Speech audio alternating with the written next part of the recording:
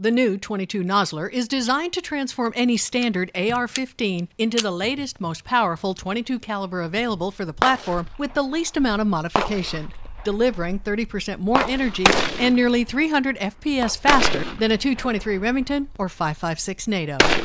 This is the cartridge right here. Doesn't look like much. Our engineers were looking at the very popular an AR-15. So they wanted to see what they could do to improve that performance, because the 223 or the 5.56 round can be seen as a little anemic with a heavier weight bullet. So we wanted to make that faster. So in order to do that, we had to increase case capacity. So we actually made our own brass and made that case capacity about 25% larger than a 223 Remington. So that gives you more powder gives you more velocity.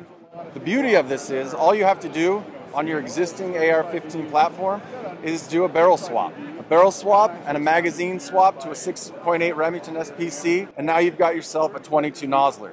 What does that give you? It gives you 3,500 feet per second versus a 3,200 feet per second on a 55 grain bullet.